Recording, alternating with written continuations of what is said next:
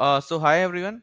After discussing knowledge distillation and distill BERT in my previous video, this time we'll be discussing about another variant of BERT that performs as good as BERT with a size of almost 1/10 of the original BERT.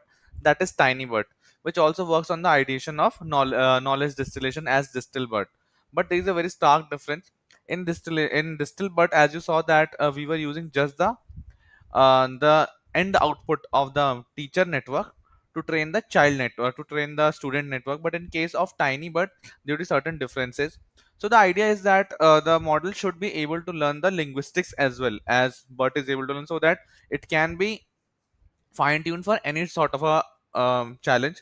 The performance of distilled might get compromised because it is just getting trained on the final output of the teacher BERT. But in case of TinyBERT, what we would be doing is that we would be using the different sections of BERT, as you will see in the structure below. Here you can see that the embedding layer, the encoder section where we have a stack of 4 layers, that is multi-head attention, add norm, feed forward, add norm, and the prediction layer. So what we have done is that we have divided BERT into 3 sections: the prediction layer, the attention layer, and eventually the embedding layer. And we would be using this the output from all of these 3 sections to train the 3 sections of the child BERT as well, of the student BERT as well, so that it is getting trained not just using the final predictions but using the output from the attention layer as well as from the embedding layer.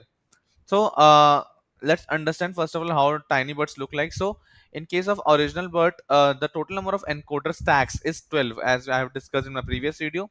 But in case of TinyBERT, the number of encoder stacks is 4. This means that the total repetition done here, it is 4, while in case of an original BERT, it goes till 12.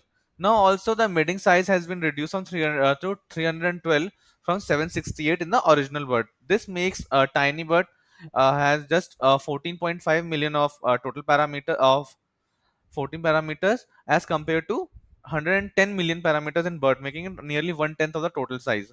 So let's understand how does the knowledge distillation process happens in three steps.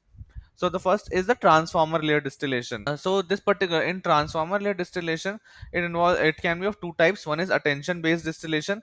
We are using the output produced by the n head attention. So it's the final output produced by after sequencing all the encoder stacks. So it's not just the output of one stack, but after the whole stacking of encoder is done, the final output coming from the attention section, from the encoder section, is called as attention based distillation or hidden state based distillation.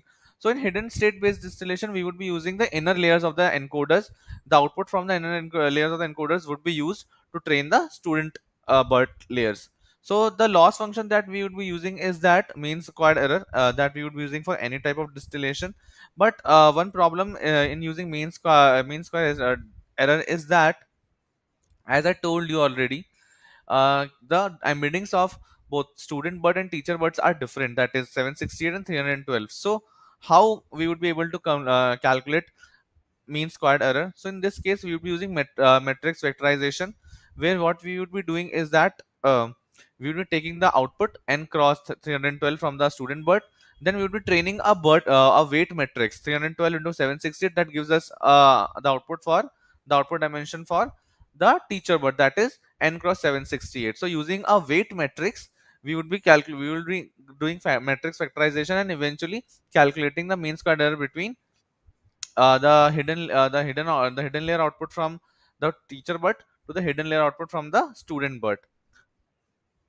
Now the next distillation is embedding layer distillation. So as I told you earlier, before the encoder stacks coming in, we have an embedding layer also present in BERT. So the output of the embedding layer would be used to train the embedding layer present in the student BERT, and the loss function remains the same, mean squared error. Now the final distillation is prediction layer distillation, which is similar to distill BERT, where we would be using the logits from the output of the teacher BERT to train the student BERT network. So what we would be doing is we would be reducing the cross entropy loss between the soft target and the soft prediction using the below formula: minus softmax soft target into log softmax of soft prediction. So what is soft target and soft prediction? This you can get in my knowledge distillation video that I have already explained.